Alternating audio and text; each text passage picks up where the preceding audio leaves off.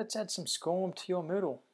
SCORM naturally stands for Shareable Content Object Reference Model. It's a web compliant format for sharing and exchanging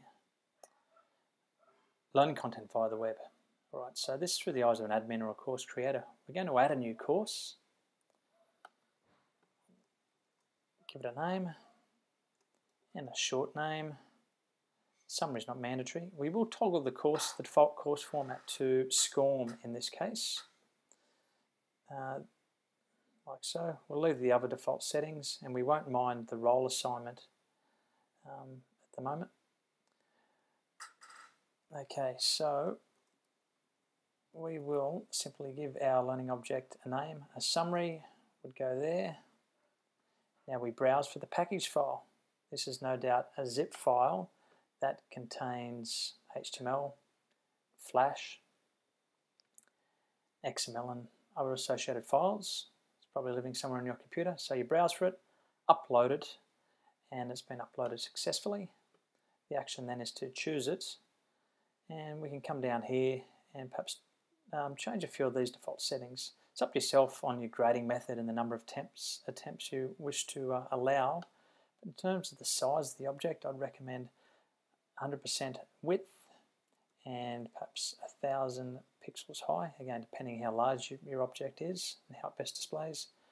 I'd open it in a new window, allow it to be resized and scrolled. Naturally your users will have to allow pop-up blocker on their web browser if this is going to function as it should. Let's disable preview mode and also the table of contents. So if we save and return to the course, that should be good to go. We can enter that, pops up in a separate window, and then it should simply load for the viewing pleasure of your audience. So that is all good. Naturally, at a later stage, you might come back and wish to edit the object. So you come into the course, turn editing on, and you could go where there's the little editing icon here, rename the object, change the summary, or naturally if you revise or update the SCORM, you'll want to browse for it and upload it. I'd recommend you call it something different from the original uploaded file package. So that's option one. If we return home, another way to go about it is you might have a course prepared already, like so. Okay, we've come in here with editing on, and this may well be through the eyes of an editing teacher in this case. It might not be the admin or a course creator. We've got some other learning objects in the course already. Forums, chats, wikis, assignments, and so forth. So the aim might in fact be to just add another activity so your course is a little richer than it would be otherwise. So we add a SCORM/AICC. Again, we can give it a summary, and we browse for that package file.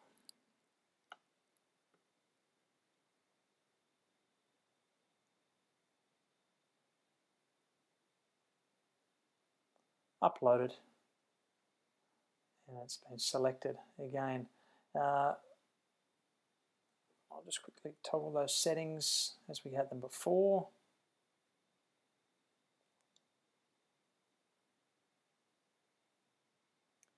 And we should just about be good to go. In this case, the course is no longer a one-trick pony because you've got some other rich learning objects and material in the course. So it's a far more richer learning experience than simply one SCORM object. It really does depend what you're looking to achieve, however. Okay, and naturally with that learning object, it pushes data to the inbuilt gradebook within Moodle, so you can monitor, assess, track, and report on your learners in some very nice ways.